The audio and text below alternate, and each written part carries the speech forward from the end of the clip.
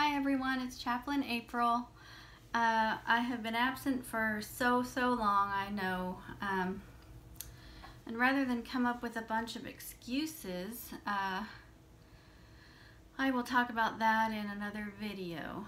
Oh, I can see my cat wants to be on camera today. What you doing, boo-boo? What you doing? So this is gonna be a book haul just to kind of get me back into the groove of doing videos again because well, it's been a long road. I was traveling. I'm obsessed with this mug I got at the Louvre, actually, in Paris. There's a Starbucks in there, and that museum just was overwhelming. It was so much bigger than I ever imagined it to be, and it was quite an experience. So anyway, I've been traveling, we've had illnesses, you know, etc., etc. But like I said, I will go into that later on another video. But today I just want to recommend some books for you guys, just to get back into the swing of things here. My first one is going to be Elizabeth Kubler-Ross's book on death and dying. If you're in the medical field, and especially if you deal with death a lot, like hospice and things like that, that kind of profession, you would know about Elizabeth Kubler-Ross. She is famous for speaking back in the day before anyone else would speak on death. She did seminars and became just very famous for her 5 stages of grief. She's the one that introduced the concept of that. So the 5 stages are denial, isolation, anger, bargaining, depression, and acceptance. Denial and isolation, I guess, is 1. Denial, isolation, anger, bargaining, depression. Yeah, so that would be 5. So, but people now say that there are more stages and they've added to it, you know, of course, but she's the one that first introduced the whole concept. So, let's see, she did sample interviews. No. The book has sample interviews and conversations, giving the reader a better understanding of how imminent death affects the patient, the professionals who serve the patient, and the patient's family, bringing hope, solace, and peace of mind to all involved. So that's what this book has in it. I have not read it yet. This was given to me by the hospice that I'm with now. They were giving these out, and of course I snatched one up. I'm like, I've always wanted to read that book. I've always heard about her. So no doubt this will be good if you have any interest in death and dying. If not, forget it. Next is Susanna Wesley. She is the mother of Charles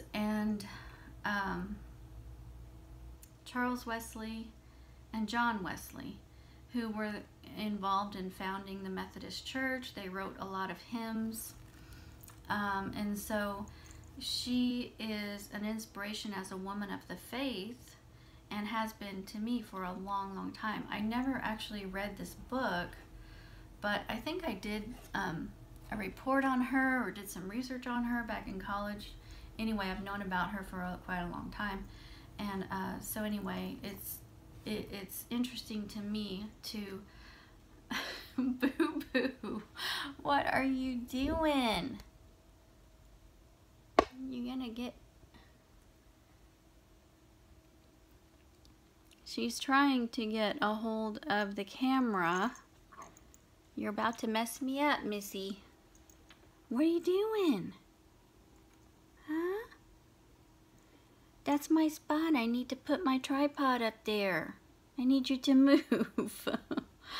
Oh my gosh. Okay, I'm gonna have to boot you out of here. I'm gonna have to move. There you go. Oh, I guess she missed me. Poor thing. So it's interesting to look at how these people of the faith, you know, the lives that they had before that, you know, their parents, and who was the inspiration to them. And so Susanna Wesley, we'll just read what it says on the back here. She was born in 17th century England. No, no, don't try to bat that. No, you can't push that down. No, ow. No, goodness. She was the last of 25 children. I can't imagine. She was exceptionally bright and beautiful with an insatiable love for reading. By 13, she could read Greek and Hebrew, was well versed in scripture, and had already formed strong political and theological views. She eventually married Samuel Wesley, a loving, strong-willed rector in the Church of England. But her life with Sam was turbulent and frequently unhappy. Susanna Wesley knew what it was to suffer trials. An impoverished life in hostile towns, the loss of 9 of her 19 children, oh my gosh, frequent illnesses, cruel torment from zealous Whigs, a spendthrift husband who nurtured his dreams more than his family, were not enough, however, to squelch Susanna's spirit. She continued to teach her children to honor God and obey His word. Then, nearing the end of her earthly life, she made a wonderful, awesome discovery. So you have to read the book to find out what that discovery is. Missy, you need to quit. No? Oh my gosh. Now she's tearing up toilet paper. I don't even know why this is here. Must have been trying to blow my nose or something. Now it's torn up. You need to stop. I'm going to have to put you in the other room. My goodness. Okay. Next, we have Smith Wigglesworth. No. I can't do this. I cannot work this way. No. Oh my gosh. Okay. I'm going to have to stop this video and get you out of here. No. Oh. Oh my gosh. No. Okay, so I'm going to have to edit this like crazy, aren't I? Thank you. This is called Apostle of Faith. She's not going to stop. The inspiring true story of the world-famous evangelist, each page aglow with the life of a man on fire for God. He was one of my dad's favorites, and I read a few of his works. I mean, so long ago, when I read all of my dad's library, it was, I was in my teens. So, you know, it was about 30 years ago. So I don't remember all of these books, all the details of all the books that I read, but I remember a lot about them.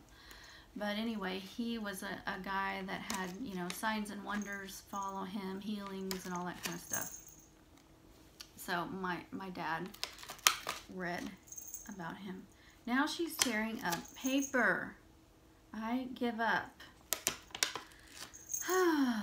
As a young boy, Smith Wigglesworth could not express what he felt in his soul, yet he became an eloquent and fiery preacher, preaching a Christ who transformed sinners into believers and the one who could bring health to broken bodies and troubled minds. Wherever he appeared, a railway coach, a dirt road, a luxurious suite, a poor church, his missionary zeal was always at work for the sake of others and a constant affirmation of God's love and the presence of the Holy Spirit. Moved by the trials and testing that led to his worldwide ministry, marveling at the testimonies of people who experienced through him the healing gifts of grace, the reader of this remarkable biography will discover for himself how the power of love and faith can transform sickness into health and bring peace and tranquility to our tense and fear-filled world. So, this is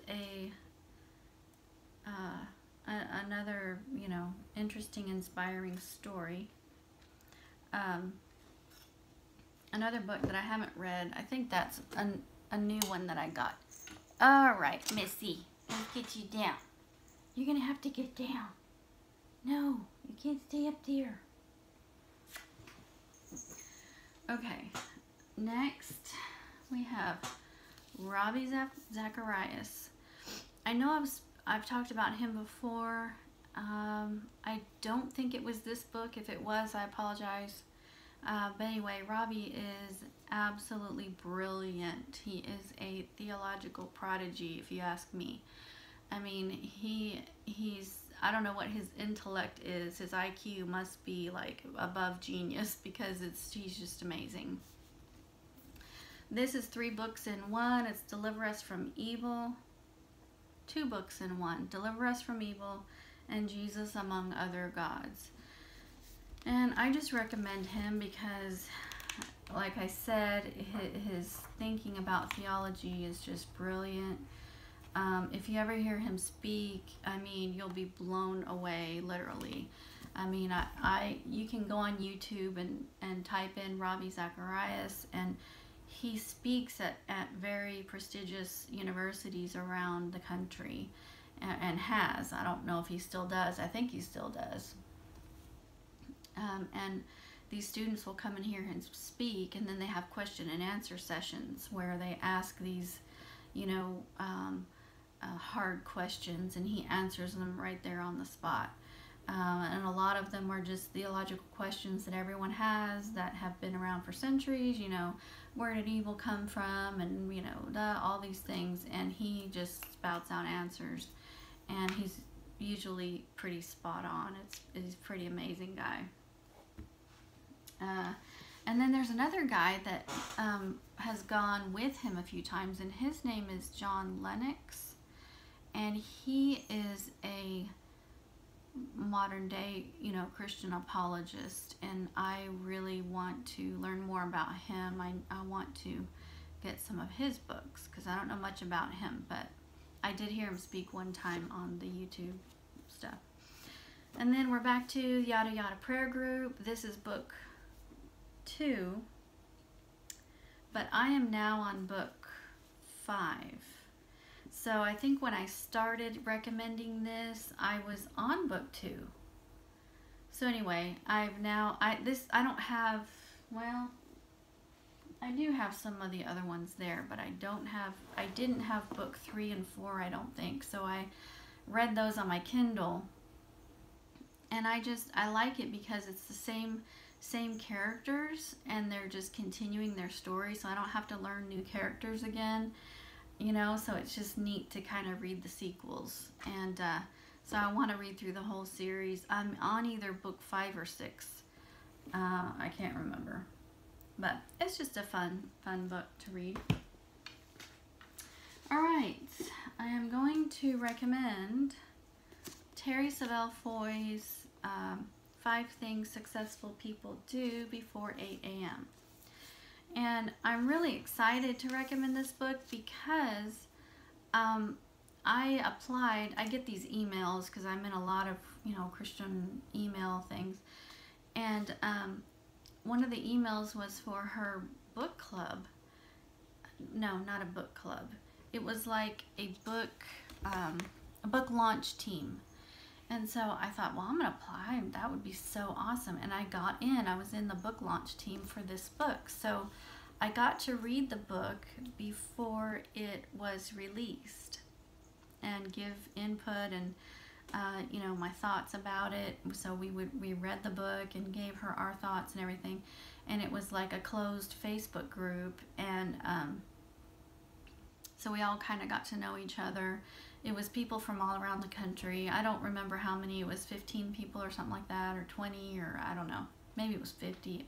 I don't think it was that many. Anyway, doesn't matter. But then I found out that she was coming to a town here close by. It was about an hour and a half away, and was going to speak at a church there. So I went with a friend and heard her speak and got to meet her in person.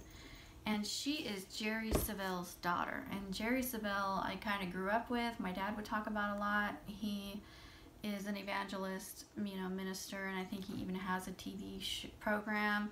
And she was on the TV program with him for a long time.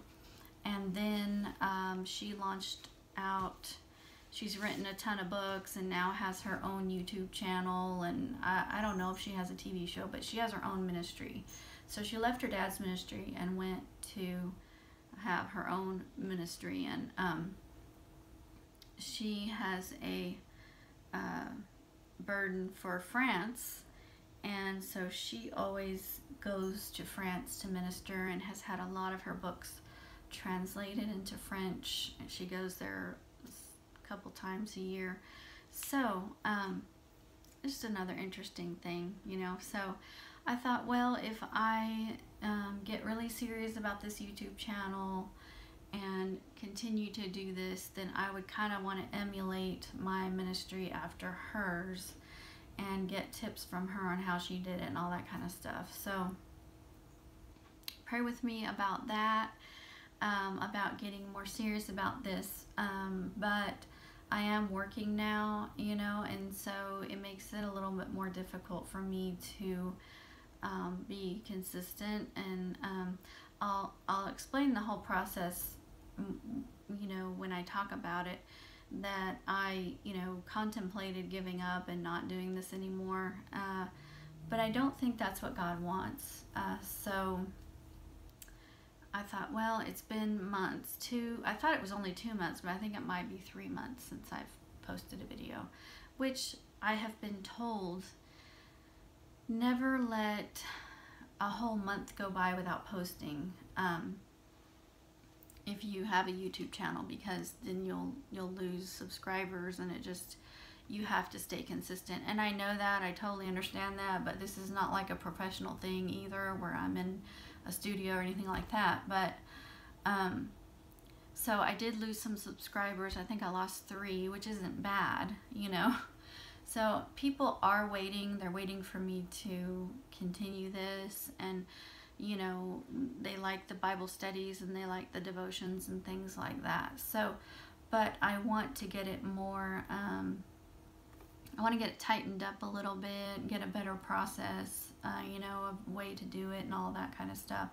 So just bear with me and pray with me. I could really use your prayers, that I can do this right and do this justice.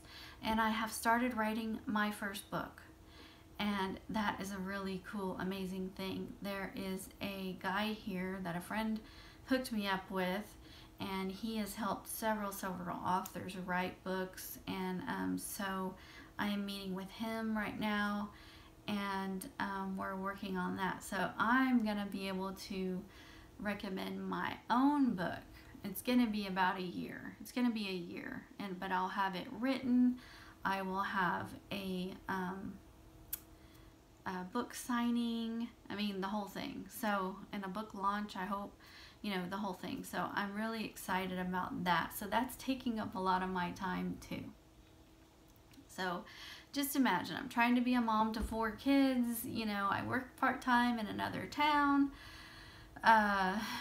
You know, and I'm trying to write a book, and you know, all these things. So I will be as consistent as I possibly can, and I appreciate you all watching my videos and giving me this little bit of a platform. I think I have 62 subscribers, but I started with only like 5, so you know, it is what it is, and I'm happy about it. I like it. I don't know really what God wants completely to do with it, and that's where I've kind of been stuck. But I guess if it ain't broke, don't fix it, right? So we'll just continue on with it the way it is and see what happens. I don't know how to get on there and, you know, produce all these subscribers. And, you know, if you watch YouTube videos, how-tos and how to grow your channel, there's all these specific things you have to do. And my son said, Mom, you have to be very, you know, dynamic and, you know, and I'm just like, I'm sorry, son. I'm going to be who I am, and that's all I can be. So if God wants it to grow, it will have to be with who I am today and what I can give. And that's all I have to say. But I appreciate you all. I pray with you all and for you all. That God leads you and guides you in your lives. And hopefully my next video coming up is going to be a study I think I'm going to call it I'm Still Here. So be waiting for that. And that will hopefully come very soon. You won't have to wait 3 months. I'll tell you that. I'll guarantee you that. Talk to you later. You guys take care.